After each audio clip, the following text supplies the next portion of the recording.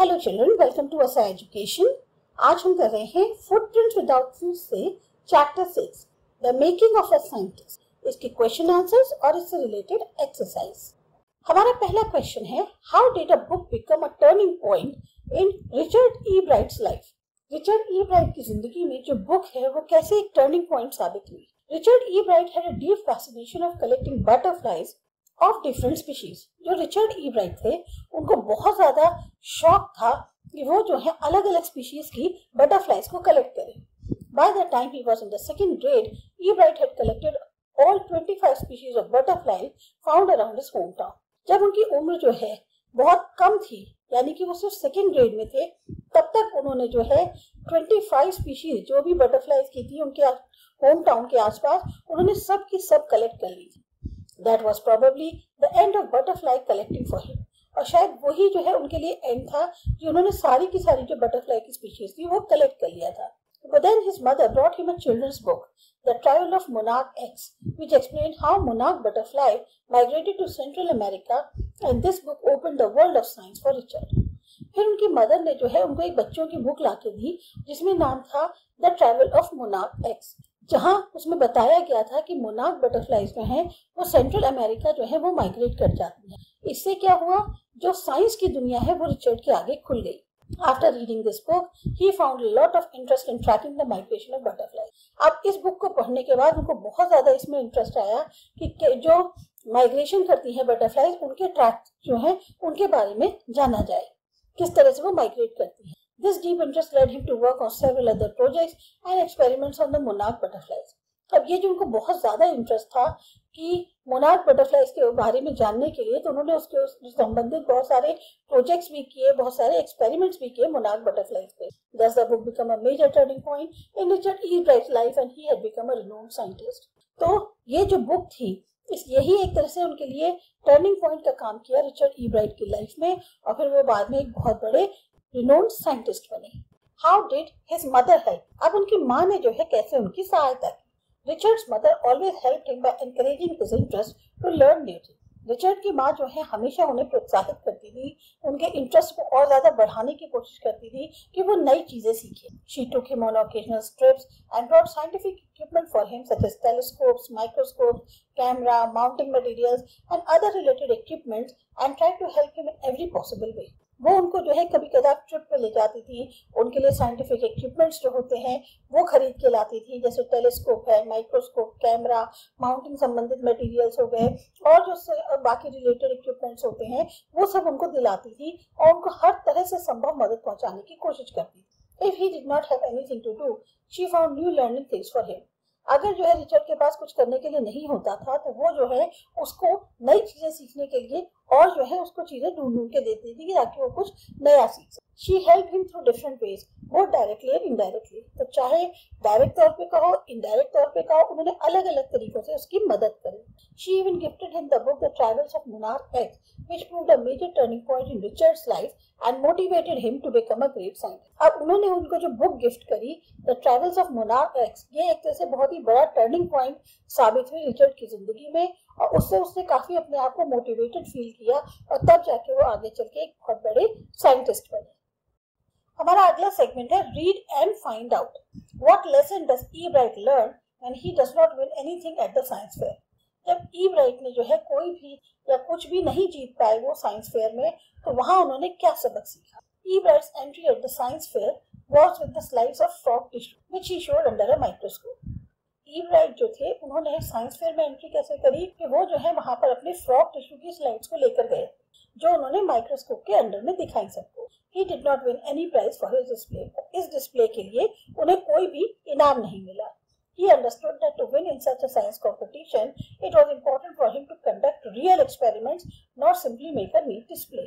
अब वहां से उनको ये चीज समझ में आई कि अगर आप किसी साइंस कंपटीशन में आते हैं तो ये बहुत जरूरी है कि रियल एक्सपेरिमेंट्स जो है वो करे जाएं, ना कि सिंपली एक अच्छा सा साफ सुथरा डिस्प्ले बनाया जाए। Thereafter he started working on various projects and conducted real experiments. उसके बाद से उन्होंने वहां से और अलग अलग प्रोजेक्ट्स पे काम करना शुरू किया और रियल में जो है एक्सपेरिमेंट्स की शुरुआत करी।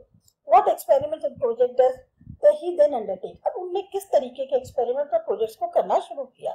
ई bright worked on many projects and conducted experiments. E bright थे, उन्होंने बहुत सारे प्रोजेक्ट्स पे काम करना शुरू किया, बहुत सारे एक्सपेरिमेंट्स किए। In his 8th grade project, he tried to find the cause of a viral disease that kills nearly all monarch caterpillars every few years. जब वो 8th ग्रेड में थे तब उन्होंने जो प्रोजेक्ट किया उसमें उन्होंने ये पता करने की कोशिश करी कि जो वायरल डिजीज होती है उसका क्या कारण है जिसकी वजह से ज्यादातर जो मोनार्क कैटरपिलर्स हैं वो हर कुछ साल में मर जाते हैं। He assumed that the disease might be carried by a beetle. उन्होंने ये पता किया कि जो डिजीज है वो बीटल के द्वारा जो है वो कैरी करी जाती है। For the following year, science fair project, he started testing the viceroy butterflies to show that they copied monarch butterflies.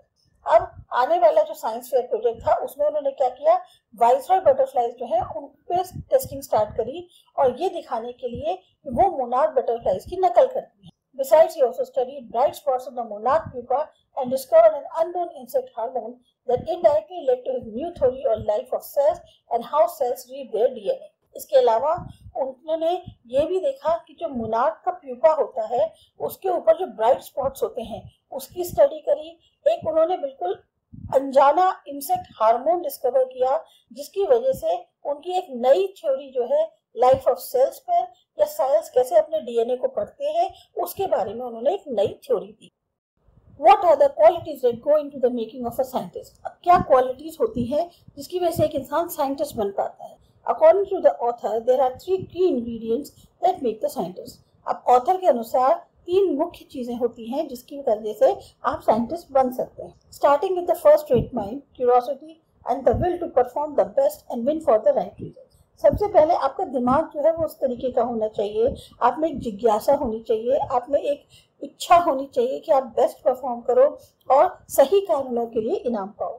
Richard E. Bright was a bright student, a champion debater, public speaker, a great canoeist and all-around outdoors person. Richard E. Bright भी बहुत bright student थे, debate करने में champion थे, public speaking में बहुत champion थे, एक अच्छे कैनोइस्ट थे और आउटडोर्स जो हैं उसके लिए बहुत ज़्यादा बेस्ट थे। He was also an expert photographer, particularly of nature and scientific exhibit. इसके अलावा उनको जो है फोटोग्राफी बहुत ज़्यादा पसंद थी, इसमें एक्सपर्ट थे, खासतौर से नेचर की या जो साइंटिफिक चीज़ें होती हैं उनकी फोटोग्राफी बहुत अच्छी करते थे। He was a competitive person blessed with a curious mind and had all the necessary qualities to become a successful scientist that finally led him to his theory on the life of cells. काफी ज्यादा competitive person थे, मतलब उनको जो है एक उनमें इच्छा थी कि हाँ वो आगे निकले, वो आगे कुछ करके दिखाएं और इसके साथ साथ उनमें एक ऐसा दिमाग था जिसमें हमेशा कुछ ना कुछ जिज्ञासा रहती थी। हर वो उनके पास क्वालिटी थी जो एक सफल साइंटिस्ट बनने के लिए चाहिए होती है और शायद इसी कारण से वो फाइनली अपनी जो लाइफ ऑफ सेल्स की थ्योरी है उसको दे पाए। अब है think about it, how can one become a scientist, an economist, a historian. कैसे कोई जो है एक साइंटिस्ट बन सकता है, इकोनॉमिस्ट बन सकता है, हिस्टोरियन बन सकता है। Does it simply involve reading many books on the subject? अब इसके लिए क्या करना होगा, उस सब्जेक्ट से संबंधित काफी सारी बुक्स पढ़नी होंगी। Does it involve observing, thinking and doing experiments? या इसके लिए आपको ऑब्जर्व करना होगा, सोचना होगा, कई तरीके के एक्सपेरिमेंट्स करने होंगे। तो इसका आंसर है कि reading books on any subject is just an aspect of learning. अगर आप किसी सब्जेक्ट के ऊपर कोई किताब पढ़ते हैं तो वो एक तरह से आपका लर्निंग का एक पहलू है। A learner must work on his developing his observation skill and thinking power. जिसको कुछ सीखना है उसको हमेशा सबसे पहले काम करना चाहिए अपनी ऑब्जर्वेशन स्किल पे और अपनी सोचने की जो शक्ति है उसके ऊपर। To become a genius in a particular field, one must have curious mind and the desire to explore new things by conducting real life experiment and working on related projects. अगर आप वाकई में जीनियस बनना चाहते हैं किसी particular field में तो आपके जो माइंड है वो काफी क्यूरियस होना चाहिए, उसमें काफी जिज्ञासा होनी चाहिए नई चीज को करने की, कुछ नई चीजों को जानने की, उनको और ज्यादा एक्सप्लोर करने की। और इसको करने के लिए आप रियल लाइफ एक्सपेरिमेंट्स करिए या उससे संबंधित प्रोजेक्ट्स पे काम करिए। One must work hard and not feel taken down by the mayor failures. कड़ी मेहनत करनी होगी। अगर बाई चांस आप किसी काम को करते हैं उसमें आपको सफलता नहीं मिलती है तो उसको आपको दिल पे नहीं लेना है कि हम सफल नहीं हो पा रहे, बार बार कोशिश करिए, आप सफलता पाएंगे। An urge to learn and discover a new theory requires a person to put in a lot of sweat and effort in any particular area of interest. अगर आप किसी चीज को सीखना चाहते हैं, कुछ नई थ्योरी डिस्कवर करना चाहते हैं, उसके लिए आपको फिर बहुत ज्यादा जैसे कहते हैं ना कड़ी मेहनत करनी होगी, पसीना बहाना पड़ेगा, पूरी कोशिश करनी पड़ेगी, खास तौर से उस चीज में जिसमें आपको बहुत ज्यादा इंटरेस्ट है और आप उसमें सफलता हासिल करना चाहते हैं। You must have read about cells and DNA in your science books. अब cells और DNA के बारे में आपने अपनी साइंस बुक्स में पढ़ा होगा। Discuss Richard E. Bright work in the light of what you have studied. अब जो रिचर्ड ई ब्राइट का काम था उसको आप बताइए जिस जो भी आपने अभी स्टोरी में पढ़ा है। If you get an opportunity to work like Richard E. Bright on projects and experiments, which field would you like to work on and why? अगर आपको भी मौका मिले काम करने का रिचर्ड ई ब्राइट के जैसे प्रोजेक्ट्स पर, एक्सपेरिमेंट्स पे, तो आप किस फील्ड में काम करना चाहेंगे और क्यों? ये एक तरह से सेल्फ अटेम्प्ट क्वेश्चन है। Richard E brides work related to the biochemistry and molecular biology. जो रिचर्ड ई ब्राइट के काम थे वो बेसिकली बायोकेमिस्ट्री और मॉलिक्यूलर बायोलॉजी से संबंधित थे। His theory on the life of cells has helped the scientific community to study the cell structure, its growth and functions of different organisms. इनकी ये जो थ्योरी इन्होंने दी थी लाइफ ऑफ सेल्स को लेकर, उससे साइंटिफिक कम्युनिटी को काफी मदद मिली कि वो सेल स्ट्रक्चर के बारे में पढ़ सकें, उसकी कैसे ग्रोथ होती है, कैसे अलग अलग ऑर्गेनिम्स फंक्शन करते हैं। Indirectly it also helps in detecting disease causing organism and discovering how these grow inside the body of living beings. इसके अलावा इनडायरेक्ट तौर पे इसमें काफी मदद मिली, जो डिजीज होती है, बीमारी, उसको डिटेक्ट करने में, एक ऐसी बीमारी जो ऑर्गेनिज्म में हो जाती है या किस तरीके से वो लिविंग बीइंग्स के बॉडी के अंदर ग्रो करती है। E. Bright's finding about insects hormones and the photo gave him in the answer to the one of the biology puzzles, how the cell could read the blueprints of its DNA. E. Bright की जो भी खोज थी insects hormones को लेकर या जो photos उन्होंने दी, उससे एक तरह से बायोलॉजी की जो भी प्रॉब्लम्स थी, जो पजल्स थी, वो सॉल्व हो गई। एक तरह से उनको जवाब मिल गया कि कैसे सेल जो है वो खुद ही अपने डीएनए का ब्लूप्रिंट पढ़ सकता है। DNA is the substance in the nucleus of a cell that controls heredity and passes genetic information from one generation to another. DNA वो सब्सटेंस है न्यूक्लियस में सेल के जो हेरिडिटी को कंट्रोल करता है, एक जेनेटिक इंफॉर्मेशन को जो है एक जनरेशन से दूसरे जनरेशन में पास ऑन करते हैं। It determines the form and function of the cell. Basically जो सेल है उसका क्या फॉर्म होगा, कैसे वो फंक्शन करेगा, उसके बारे में बताता है। जैसे हम कहते हैं ना कि वो बच्चा माँ बाप के जैसे ही करता है, काफी हद तक उसके जीन्स उसमें आए हैं, तो वो जो हेरिडिटल और जेनेटिक इंफॉर्मेशन पास ऑन होती है वो डीएनए की वजह से होती है। If I get an opportunity to work like Richard E bright on projects and experiments, I would like to study about the various life threatening diseases. अगर मेरे को मौका मिले कि मैं रिचर्ड ई ब्राइट के प्रोजेक्ट्स या एक्सपेरिमेंट्स के जैसे काम करने का मिले मौका, तो मैं अलग अलग जो लाइफ थ्रेटनिंग डिजीजेस हैं उनके बारे में पढ़ना चाहूंगी। Bye studying the DNA I may find useful remedies to cure chronic और फैटल डिजीज। अगर डीएनए के बारे में हम स्टडी करेंगे तो हो सकता है हमें ऐसी कुछ रेमेडीज मिल जाएं जो काफी कारगर हो, जो क्रोनिक या फैटल इलनेस होती है उसको क्योर कर दे। अब है talk about it. Children everywhere wonder about the world around them. जो बच्चे होते हैं उनके आसपास की जो दुनिया है उसमें हमेशा वो ये सोचते रहते हैं कैसी हमारे आसपास की दुनिया। The questions they ask are the beginning of the scientific inquiry. और जिस तरह के वो सवाल पूछते हैं वो एक तरह से साइंटिफिक इंक्वायरी की शुरुआत है। Given below are some questions that children in India have asked Professor Yash Pal and Dr. Rahul Pal as reported in their book Discovered Questions. अभी नीचे जो है कुछ क्वेश्चंस दिए गए हैं जो इंडिया में बच्चों ने प्रोफेसर यश पाल और डॉक्टर राहुल पाल से पूछे थे, जैसा कि उन्होंने अपनी बुक डिस्कवर्ड क्वेश्चंस में बताया है। Can you answer these questions? You will find Professor Yash Pal's and Dr. Rahul Pal's answers on page 75. अब क्या आप इन सवालों के जवाब दे सकते हो? अगर आपको उनके जवाब जानने हैं तो प्रोफेसर यश पाल और डॉक्टर राहुल ने जो है आंसर्स दिए हैं 75 page. What is DNA fingerprinting? What are it's use? DNA fingerprinting क्या होती है, उसके क्या यूज है? DNA is the blueprint for life. जो हमारी जिंदगी है उसका ब्लूप्रिंट जो है वो DNA fingerprinting is a useful forensic method that helps to identify parentage, since a son or a daughter would always exhibit a pattern identifiable as coming from both parents. DNA fingerprint जो है या DNA fingerprinting एक बहुत ही महत्वपूर्ण forensic तरीका है जिससे हम पेरेंटेज को जो है आइडेंटिफाई कर पाते हैं, क्योंकि जो लड़का हो चाहे लड़की हो वो हमेशा कुछ ऐसा उसके में दिखता है जिससे हम दोनों पेरेंट्स से उसको आइडेंटिफाई कर पाते हैं। It is possible to identify genes from a tiny drop of blood or a single strand of hair. हम जीन्स तक पहचान सकते हैं एक खून की छोटी सी बूंद से या जो हमारा बाल होता है उससे। It is also widely used in criminal investigation to prove the innocence or guilt of a murder suspected at crime scene. ये बहुत ज्यादा महत्वपूर्ण होता है, बहुत ज्यादा इस्तेमाल किया जाता है क्रिमिनल इन्वेस्टिगेशन में ये साबित करने के लिए कि जो मर्डर सस्पेक्ट है क्राइम सीन पे वो वाकई में गिल्टी है या इनोसेंट है। How does honey bees identify their own honeycombs?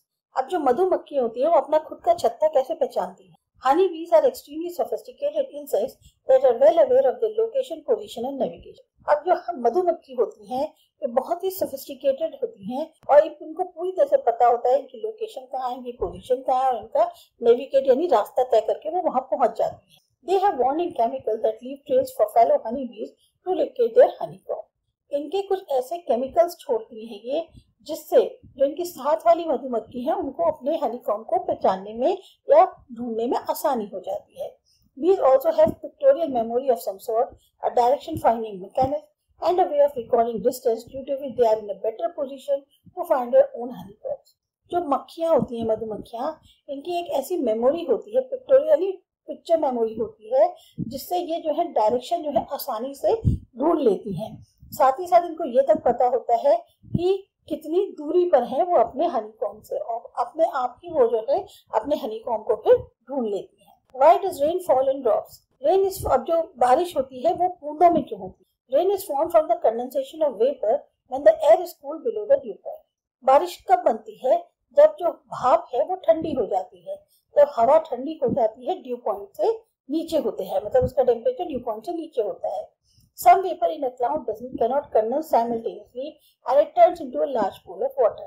कुछ भाप ऐसी होती है बादलों में जो ठंडी नहीं हो पाती और इसीलिए वो जो बहुत बड़ा पूल बन जाती है पानी का। Most raindrops start as tiny ice crystals that slowly accumulate more moisture on the way at lower altitude. ज्यादातर जो रेनड्रॉप्स हैं वो छोटे छोटे आइस क्रिस्टल्स की फॉर्म में बरसनी शुरू होती है, लेकिन जैसे जैसे वो नीचे आती है लोअर एल्टीट्यूड्स पे उनमें और ज्यादा मॉइस्चर आता जाता है and the crystal melt into water droplets and fall on earth as rain. और इसकी वजह से जो क्रिस्टल्स हैं वो वाटर ड्रॉपलेट्स में कन्वर्ट हो जाते हैं और फिर धरती पर बारिश के रूप में गिरते हैं।